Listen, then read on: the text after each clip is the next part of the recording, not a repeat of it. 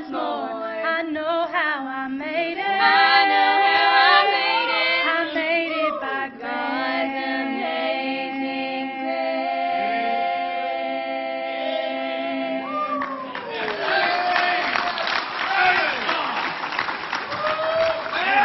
Glory! It's preaching time!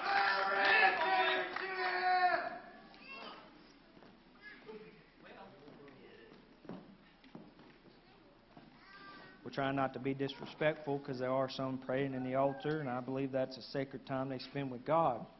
But preaching's just as important. We got to preach to hopefully the Holy Ghost convict somebody to get saved. Amen. And today is a special day for me. You say, why is that? Because I get to preach. Praise the Lord. On a Sunday morning. If you knew that, you'd have skipped out. But if you were here Wednesday night, you'd have known I've been preaching today. So, amen. Tough. Amen. Just so you know, for those who weren't here for Sunday school class, we actually preached during Sunday school class, so this is Sunday school class. So, we're vice versa day. No, I'm just joking. It is good to be in God's house. Be in prayer for your pastor, Brother Kurt. Just because he's not here this morning and just because he is in another country, another state, up north, another country, does not mean that he's not your pastor. Amen. Be in prayer for your pastor. He needs you. This morning, we're going to spend some time in the book of Acts, chapter 4. Acts, chapter 4. Very good book to read, book of Acts. It's not where we get our doctrine from, because in the middle of this thing, it transitions from the Jews to the Gentiles, and I'm very thankful for that. But here, we're going to see in Acts chapter 4 that Peter and John are arrested.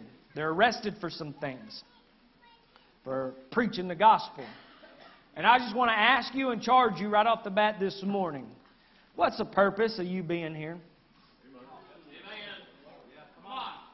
Are you here just because you're just here to get a little attention?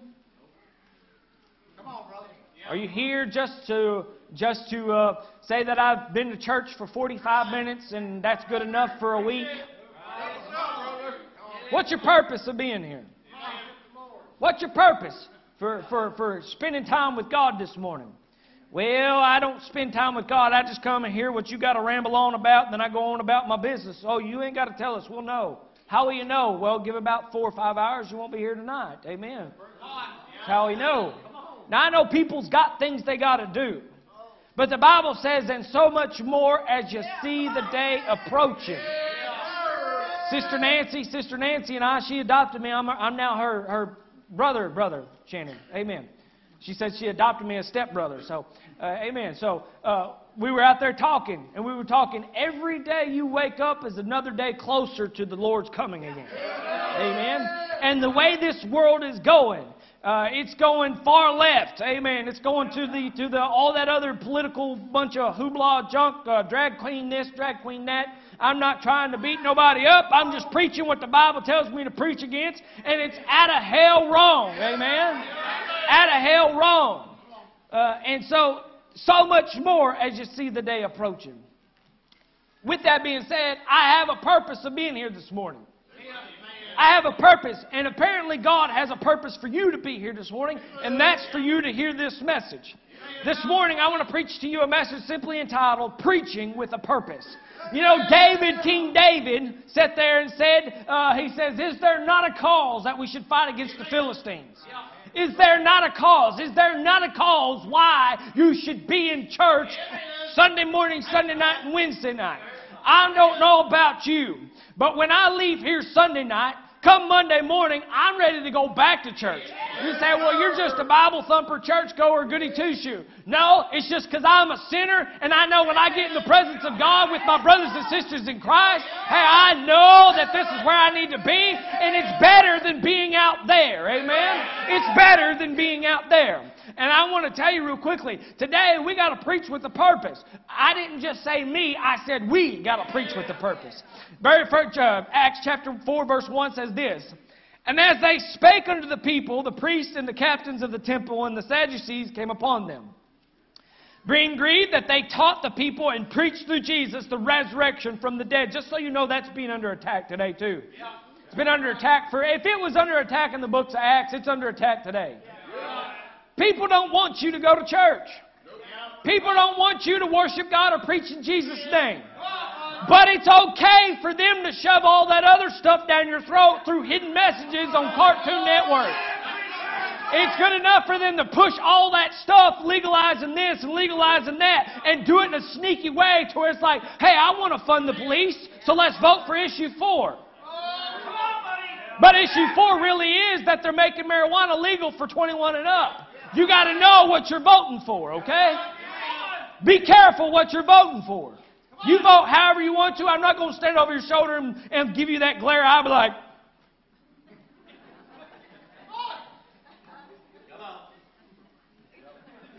I'm not going to do that. Just like we're not going to come to you, Brother Andy, when you miss church for 4 weeks and twist your arm and break it and push you back in church. We're not going to do that. Just so you know, I'm picking on Brother Andy because he's not missed church for 4 weeks. Amen? He's been here. Praise the Lord. I'm just picking on Brother Andy because me and Brother Andy are brothers. Amen. I pick on you, but you're bigger than I am. He says right here, being grieved that they taught them. That's what's wrong with the world today. They're grieved that we're teaching people about Jesus.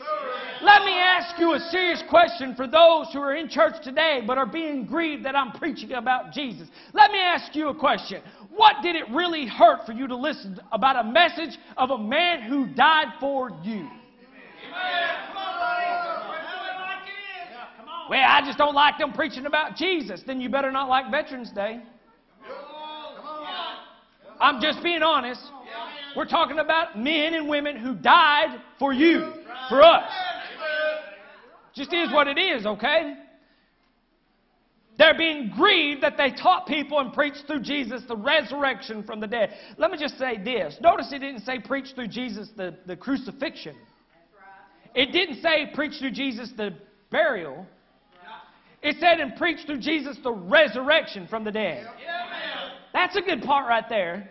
The resurrection from the dead is where we get all our hope from. The resurrection from the dead is what separated Jesus Christ from Buddha, Allah, Muhammad, and all these other little G gods. Why, Brother Shannon? Because you can go to their graves and their bones are still in the grave. But thanks be to God that Jesus Christ rose from the... I said thanks be to God. I said thanks be to God that Jesus came up out of the grave. You say, why, Brother Shannon? Because now we have hope. Praise the Lord. Now we have hope. I'm glad I don't serve a dead God. I'm glad, and I'm saying this with respect, but I'm glad I don't serve a maggot daddy. I serve a risen Savior. The one that can give you life. Verse 3 says this, and they laid hands on them and put them in hold until the next day, for it was now eventide. Notice this, verse 4. Howbeit many of them which heard the word believed. It didn't say work. Praise the Lord. It didn't say baptism. Howbeit many of them which heard the word believed, and the number of the men were about 5,000. What a revival. If we actually had church members that believed the Word of God and actually got into church, back into church where they're supposed to be, we would not have enough seats to fill this building. And no matter what you did, we'd be sitting on the steps, sitting in the choir. Some of us will throw all of our kids in the baptistry and just let them have fun. Amen.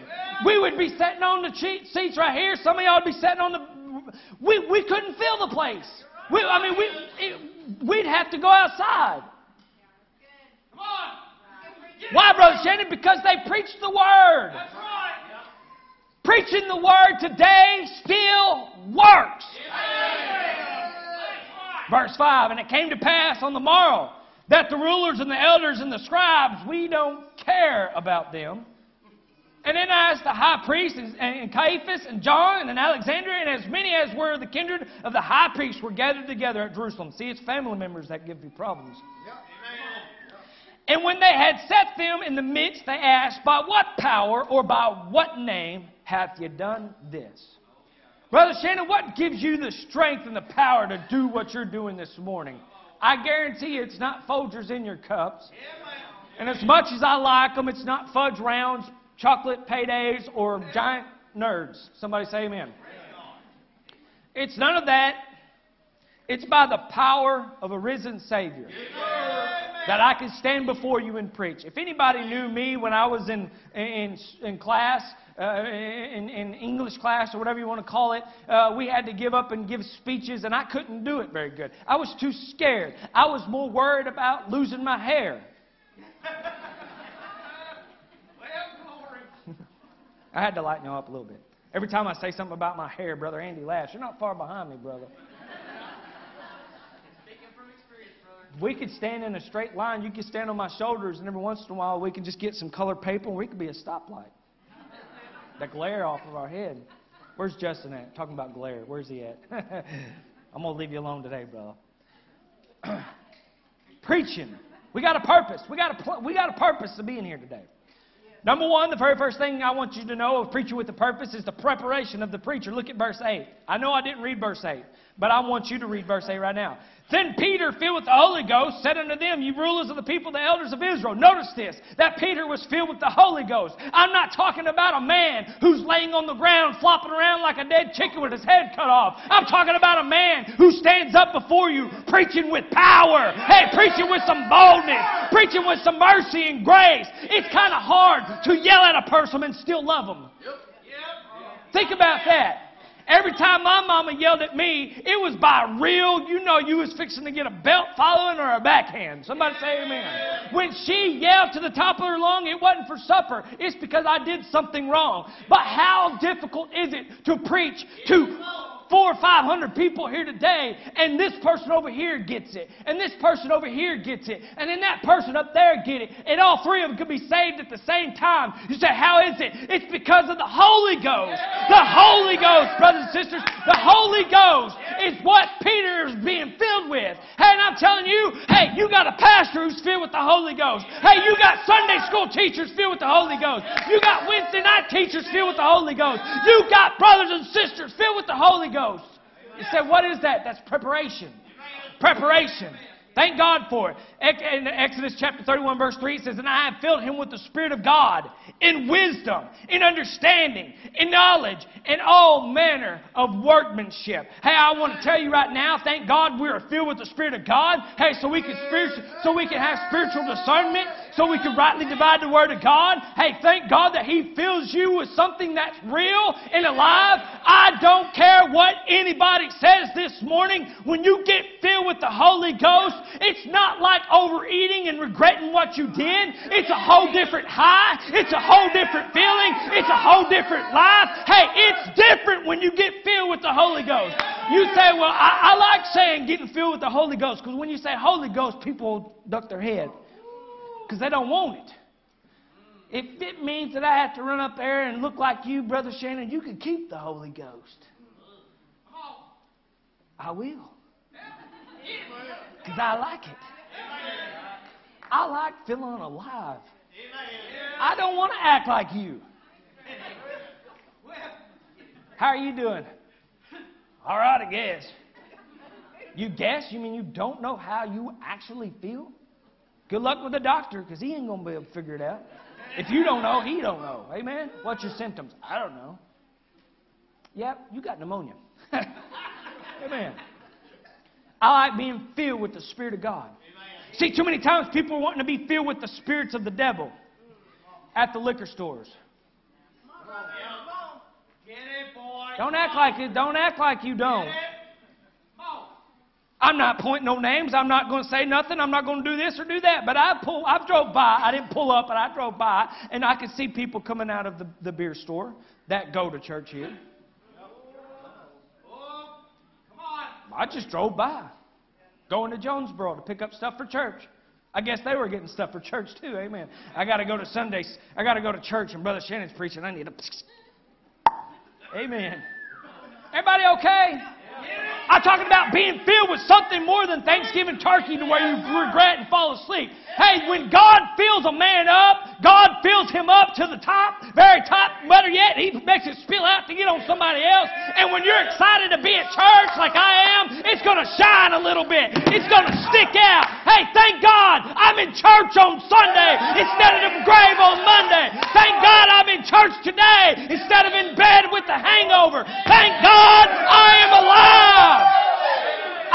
Thank God. I'm talking about the preparation of a preacher is to be filled with the Holy Ghost. Ephesians 5:18 says, and be not drunk with wine wherein is excess, but be ye filled with the Spirit. Acts chapter 13 verse 52 says, and the disciples were filled with joy and with the Holy Ghost. You are wanting to take joy out of that verse because you regret coming to church today. We regret going to church down there at Maple Springs. They're just too uppity. They shout too much. Let me tell you why we do it. Because we got joy. You lift your hands up too much. You shout too much. You say amen too much. Hallelujah. Praise the Lord. Glory to God. Amen. Y'all say all that. Y'all are too alive for us this morning. You want to know why? It's not because of you. It's because we got joy. I want to tell you today, Brother Shannon is happy and he's got joy and he's filled with the Holy Ghost today. That's preaching with a purpose. The preparation of the preacher is to be filled with the Holy Ghost. Not only that, but you look at this. The messenger of the preacher. The reason why I'm preaching this is because when we had our tent revival, Brother Kurt asked Brother Jody and Brother Sean and them, what is your purpose of doing this? What is your purpose of building a new building? What is the purpose of putting fancy pews in here and beautiful carpeted? It took Brother Jody 6 weeks to put in. I don't know how long. I'm just messing, Brother Jody. It was difficult, though, wasn't it? And I wasn't helping, and I got lost. What's your purpose of being here today? What is it? I'll tell you what it is. It better be Jesus Christ. Plus nothing, minus nothing. It better not be because of the boy you're sitting next to or the girl you're sitting next to. It better not be because you're flirting with the one upstairs that's got a wife. Amen. It better not be because of that. It better be because of Jesus Christ. The messenger of the preacher. Look at verse 10. Be it known unto you all, and to all the people of Israel, that by the name of Jesus Christ of Nazareth, whom ye crucified, whom God raised from the dead, even by him doth this man stand before you whole. Let me go ahead and say this. The messenger of the preacher, the message is not just to the elect. The message is not just to the ones that's got over $100,000 in their bank account. The one is not just to the ones that have hair. Somebody say amen. The Bible says right to it, be it known unto you all. Peter was making it known to everybody present here. Can I say this today? It don't matter what your color skin is, your ethnic background. It doesn't matter what your culture is. I'm here to tell you the message of Jesus Christ is to all men. When you look down your nose at somebody and God's telling you to go tell them about Jesus and you say, no, I don't like the way you dress. You're picking and choosing who you want to go to heaven. And I want to say this, shame on you for doing that. The message is for everybody. What are they doing at church? What are you doing at church? Well, I don't like Bob. He's in church with sleeveless shirts on. Can I say this? Bob's been at church and had 2 knee replacements. What? He's had everything replaced. Amen. He got saved. He got a new heart. Praise the Lord. Hey, Bob is here, and I don't care if he has sleeves or not. Thank God he's in church. You say, why is that? Because that's the life-changing experience of the Holy Ghost and of God right there. Hey, Brother Tim, you could be anywhere you want to be. But thanks be to God, you're sitting up here doing security for us. Amen. Hey, Brother Jody, hey, you could still be at the trailer in that bedroom. But thank God you're at the front pew. Hey, we're church. Sister Lisa, Brother Will. Hey, I'm telling you, amen. You could be still driving a four-wheeler in a dirt road getting drunk. But look, he's at church now. The message of the preacher is to everybody. I don't care if you heard it before. I don't care if you're already saved. This message can still help you if you'll allow it. It could be this. I could be preaching a message that you're preaching back to the preacher. So what's that?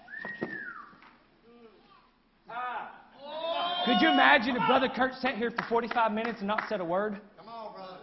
And just looked at you like you look at us?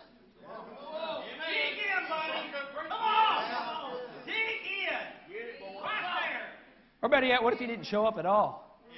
Where's Brother Kurt? What are we going to do? We're lost. We're lost. Like a leaf fell in front of an ant. And they're like, where do we go, George? Where do we go? I'm telling you, this message is for everybody. I don't care who.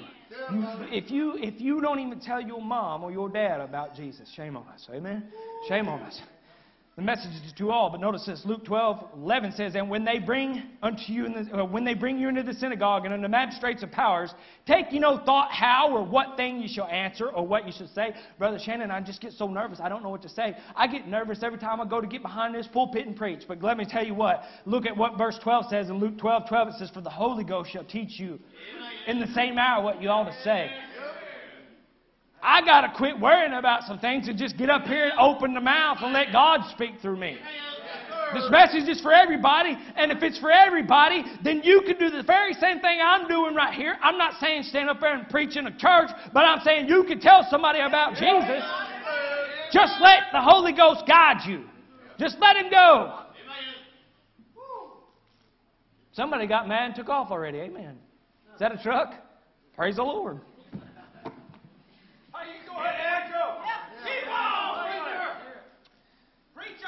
For the Holy Ghost shall teach you the same hour what you ought to say. Notice this also in verse 10. Be it known unto you all, and to all the people of Israel, that by the name of Jesus Christ. Notice this. The message we ought to be preaching, the message of the preacher, is not myself, me, and I. Amen. Look what I did. Look. It's about Him, Jesus Christ. But by the name of Jesus Christ of Nazareth, whom ye crucified, the message of the preacher is this. Notice this. The death, burial, and resurrection, the gospel. And notice this. That if you're filled with the Holy Ghost, you're saved and you heard the preaching of the gospel and you believe and you're saved. Notice what the end of verse 10 says here. Whom God raised from the dead, even by Him doth this man stand here before you whole. The message of the preacher is Jesus Christ. And if you believe that message, look up here. Don't bow your head. It ain't time to pray yet. Look up here. Hey, I'm telling you right now, if you get this message and you get saved today, you can stand exactly right where I'm at in front of this whole congregation whole. There is no void in your life. Something that we have to fill up inside. We have to get more booze. We have to get more drugs. We have to get more turkey legs. We have to get more bacon, sausage. We have to get something to fill us up because we stress eat. We do this. We worry. Hey, but I'm here to tell you that if you get Jesus Christ, everybody okay? If you get Jesus Christ, I said, if you get Jesus Christ, you can stand up here today whole. We got a lot of donut Christians today. Claim to be whole, but in the middle something's missing. How do you know, Brother Shannon? Like I said before, let's just wait till 5 o'clock. We can tell. Well, all y'all want to preach is this. All you want to preach is that. Because we're supposed to preach it. You want to know why we keep preaching it? Because it still happens. Everybody okay? I'm not here to be best friends. I'm here to preach the Word. I'm here to be the assistant to Brother Kurt. And I'm here to tell you the reason why we still preach it is because it still happens. And I know I'm going to get ridiculed and beat up about it. But I'm here to tell you, you're not there looking at Brother Kurt's eyes when he gets disappointed because we have 200 people. You're not there when Brother Kurt gets disappointed and gets upset and gets frustrated because our numbers are dwindling down. You don't see how tireless he works and how tireless he puts forth effort just for people to skip. You're not there. But me and Sister Sandy has been. She has been more than I have been. And Brother Kurt didn't ask me to preach this. I'm preaching it because I got a purpose. Got to preach it with a purpose. We throw it up here, brother. Praise the Lord. I didn't need one, but if you're going to offer it, praise the Lord. Somebody say, thank God, it'll shut him up for 5 minutes. I'm not trying to beat nobody up. I'm not trying to get. The last time I preached, I got a dirty note on my desk. I did. That's okay. They have an opinion just like everybody else. And I understand it. I'm not here to make you leave this place hurting Maple Springs, hating Brother Kurt, hating me. We're not trying to do that. What we're trying to do is stop you from having a heartache in the future. Just trying to. But if it means getting a little rough around the edges, we got to. If it means telling you the truth, it means telling you the truth. We do this. But the message of the preacher is to preach the death, burial, resurrection of Jesus Christ. Notice this. And that if you can get all that, you can stand here whole. I've never... Okay. Let me help you out with the process. Let me put the cookies on the bottom shelf so everybody can reach it real quick. You're sick. Really bad sick. You go to a doctor. Doctor says, I got exactly what you need. Take this antibiotic medicine. It'll make you feel better. But you never go to the pharmacy and fill the prescription. Are you going to get help? I got a prescription book right up there called the King James Bible. We got a man up here tirelessly working hard to preach the gospel message to everybody. But if you never come to fill your prescription, you're never going to be completely whole. You're never going to be completely whole. Now I'm going to get to the good part. You ready for this? Yeah, praise the Lord, Brother Shannon. Keep on preaching. I talked about the preparation of the preacher, the message of the preacher. Let's talk about the action of the preacher. Look at verse 13. It says this. Now when they saw the boldness of Peter and John and perceived that they were unlearned and ignorant men, they marveled and they took knowledge of them that they had been with Jesus. Notice the action of the preacher. Notice that they saw something in the preacher that they didn't see in the other congregation and the rest. You say, what's that? That he had boldness. Yeah, I know I'm going to get ridiculed today, but I'm still going to stand up here and tell you, stop forsaking the assembly of ourselves together. Stop skipping church. Come to church. I know I'm going to get beat up, but I'm going to stand here with boldness and tell you that if you never come to the pharmacy and fill your prescription, you're never going to be made whole. I got boldness. I know people are going to leave here and never come back. And I don't want that to happen. But I still got to stand here and tell you the truth while I got you. Because I'm going to be held accountable. If you don't believe in Jesus Christ, you will die and go to hell, according to Scripture. I'm here to tell you the truth with boldness. And I'm going to say this with all due respect. A lot of my family members are here. And even some of them may get mad at me. But family, look over here. I don't care. I'm still going to do it with boldness because I'm held accountable for y'all too. My family, I love them, but I love y'all too. Remember, this message is for all, not just for the ones I pick and choose. Amen. The action of the preacher is to be standing here boldness. They saw that Peter was preaching with boldness. And they perceived that he was ignorant and unlearned, right? Now when they saw the boldness of Peter and John, they perceived that they were unlearned and ignorant. You can say whatever you want to about me. But it don't matter what you think. All that matters is what God says. The Bible says, study to show thyself approved unto God. A workman needeth not to be ashamed, rightly dividing the word of truth. I'm not here to impress you. I'm not here to do anything for you. I'm here for Him. I don't want to be a Jonah going to Nineveh. To Tarsus, getting on a ship to Tarsus. I don't want to flee from the presence of God. I want to be in the presence of God. I want to be smack dab in the middle of the will of God. But the only way you're going to figure it out is through the prescription book. Amen? By the Bible. They perceived, I don't care what you think. I got to do it. We don't want to do it. But if it gets somebody right with the Lord, we're going to do it. Nobody wants to dig a ditch. But give me the shovel, I'll do it. If it means I'll get dirty just as long as it means one soul gets saved today. Look at this in verse 13. Unlearned and ignorant, and they marveled, and they took knowledge of them that they had been with Jesus. Thank God we have a preacher that's been with Jesus. You know, I thought you'd get a little more excited about that. Thank God we have a pastor named Brother Kurt who's been with Jesus. Thank God we got some preacher men here. Brother Andy, Brother Jody, Brother Billy, amen. Preacher Brother Ryan. Hey, thank Brother Nick. Praise the Lord. Hey, thank God we got some preacher boys here that's been with Jesus. Can I say this? On this side of the pulpit, I thank God that we have some members that's been with Jesus. Because you're already amped, ready, and prepared to come to church today. Not to pick a fight, Brother Ralph. By the way, settle down before Miss Brenda beats you up. Miss Brenda, the offer's still on the table. Okay? He said, what offer is that? All she's got to do is give me a jawbreaker and an envelope, and I'll take Brother Ralph out. So that cheap? Hey, I'm whatever. I love jawbreakers, and an envelope will help mail. Amen. A letter when I go to prison. Yeah. Where was I at? Thank God we have people that spend some time with Jesus.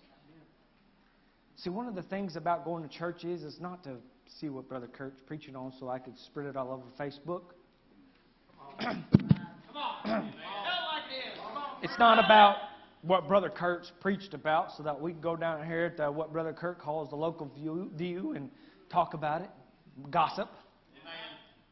It's not about that. Let me tell you what it's about. You ready for this? That when you leave these doors here in just a few minutes, not by your apparel, but by how you're acting, this world can tell that you have been to church and you have been with Jesus. The message of the preacher, the action of a preacher. I thank God that I've been with that I have a pastor who's been with Jesus.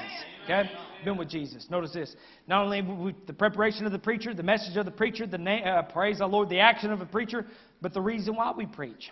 Look at verse 19. But Peter and John answered and said unto them, whether it be right in the sight of God to hearken unto you more than unto God, judge ye, because it's right in God's eyes. Acts chapter 5 verse 29 says, then Peter and the other apostles answered and said, we ought to obey God rather than man. You still today ought to obey God rather than man. Amen. Galatians 1:10 says, for do I now persuade men or God, or do I seek to please men? For if I yet please men, then I should not be the servant of Christ. You want to know why we take ridicule and letters and gossip and beating up and Facebook posts and I hate Brother Shannon and I hate Brother Kurt? You know why we take that? Because we're rather to please God than man. Amen. Hey, because if we don't please God, we're not called the servant. Amen. We're not called a servant. Hey, I want to say this. Hebrews 11:6 says this, but without faith it is impossible to please Him. For he that cometh to God must believe that He is, and that He is a rewarder of them that diligently seek Him. Hey, I want to tell you the reason why we do the things we do. Brother Kurt and myself, we both believe that today, hey, there could be a massive revival here at Maple Springs. This whole church can be filled up. Hey, it can happen. It can happen. You're not going to convince me otherwise. It can happen. The difference is our faith is greater than your faith. You don't, you doubt, but we have faith. It can happen. The reason why we preach. 1 Corinthians 1:21 says, for after that, in the wisdom of God, the world in wisdom knew not God. It pleased God by the foolishness of preaching to save them that believe. God even calls it foolish, but it pleases Him. So, Brother Tony Mesa, I'm going to take the beating if I have to, because I want to please Him instead of them. Praise the Lord. I've got to. My favorite part. I got 9 minutes. Y'all ready? The rest, those that said amen, y'all can leave. The rest of y'all stay. Okay? I'm joking with you, okay? I'm joking. Y'all bear with me. I'll be done before that. The preparation of the preacher, the message of the preacher, the action of the preacher, the reason why we preach. Now here's the result of preaching. Look at verse 24. And when they heard that, they lifted up their voice. You see right here, Peter and John was arrested. And they stood up before these people and they were like, hey, we got to do this because it's pleasing to God. We don't care what you do. We don't care all that stuff. Read it if you don't believe me, okay? It says blah, blah, blah, blah, blah. Amen. It's right there in the Bible, okay? But here's what it says. Verse 23 says, and being let go, they were let go. They went to their own company. That'll be like me being thrown in prison. Then as soon as I'm out of prison, I come straight back to church and tell you everything that happened. That's what's happening right here. Okay? That's what's happening right here. It says that being let go, they went to their company and reported all that the chief priests and elders had said unto them. Because they let them go and said, you're not allowed to preach the name of Jesus anymore. Okay? Go. All right? So verse 24, and when they heard that, they lifted up their voice to God with one accord and said, Lord, Thou art God, which hast made heaven and earth, and the sea, and all that in them is. The result of preaching like this is that the church can become under one accord. You don't have to wonder where Brother Shannon stands at, if he's going to stand with Brother Kurt or not. You ain't got to wonder that. I'm with him. I'll tell you, number one, I've already told you before, but number two, you can just see the results. Don't come to me trying to get behind Brother Kurt and Sister Sandy's back, trying to manipulate sticks and stuff, because everything that's told to me will go to them. I'm just going to tell you straight out. Why, Brother Shannon? I thought it was confidentiality. They're the pastor, not me. I'm the assistant. I still got to tell them. I'm going to tell them, whether you like it or not. So if you don't want any counseling, don't come to me. Amen. Because I'm going to tell them. They need to know. Okay? But here's the deal. We got to be under one accord. Brother Tim, Brother Billy, Brother Andy, Brother Ray. Let's just pick a few people. Hey, you're right in there with us, Brother Brandon. Will. Just say, a select few of y'all guys were standing behind me. And you agree with what I'm saying. And the rest weren't. Are we under one accord? Are we? No. So then at 5 o'clock tonight, when those men that are behind me come back and you don't, what then? You're telling the world that this church is necessarily not under one accord. Come on, brother. I believe my faith is good enough to get me to heaven, but it's not good enough to get me back on Sunday night. My faith is good enough to get me all the way to the third heaven, but it's nowhere near good enough to get me back on Wednesday night. My faith is good enough to get me all the way up there to the presence of God, but it's not good enough to get me to open my Bible on Monday. Or it's not good enough to get me on my knees before I go to bed at night. Amen. Every night. My faith is good enough for that, but it's not good enough for the rest. We're not under the same accord. Preaching like Brother Kurt preaches to try to edify and build people up will bring people together under one accord. Not only do they come together in one accord, but the number one thing that Brother Kurt and I decided that we have lacked here lately is praying together. Notice this, that verse 24, and when they heard that, they lifted up their voice to God with one accord. It doesn't do a church. We have a big old boat. Not really. I'm just using this as an example. Say if God tells us to build an ark today, and everybody in Maple Springs gets on it. And we all build an ark, and we get on it because we believe God. But only half of the crew rows, and the other half doesn't. We're not going to get very far. We're going to get tired and wore out. We're going to get frustrated and bicker and moan and gripe and complain. Better yet, if we just split the church in half and this side rows on the right side and this side rows on the left side and this side on the left side is the only one rolling, we're just going to be going in circles. Amen, preacher! We're just going to be doing this just like everybody else in this world today. Oh, we need to go do this, and oh, we need to go do this, and oh, we need to go do this. Next week, we're like, oh, I forgot this. We go backwards. We're just going to be spinning in circles, when in reality, we should be running the race that is set before us, not spinning in circles. Which way did he go, George? Which way did he go? We got to be going forward. Row together. Together. They prayed together. Notice this, the results of preaching. I'm done, right? Look at verse 31. And when they had prayed, the place was shaken where they were assembled together. And they were all filled with the Holy Ghost. And they spake the word of God with boldness. Maple Springs, we need a shaking. God needs to get our attention one way or another. We can only do so much preaching the word and calling and phone calls and this and that. We can only do so much chasing over here and going over there and doing this and doing that. We can only do so much. We can only row this boat a certain direction. We need some faithful members on the other side helping us. We need a shaking. Let me ask you a question. What's your purpose here? What's your purpose here? As we stand, Sister Lisa, come forward. Invitation's open. What's your purpose?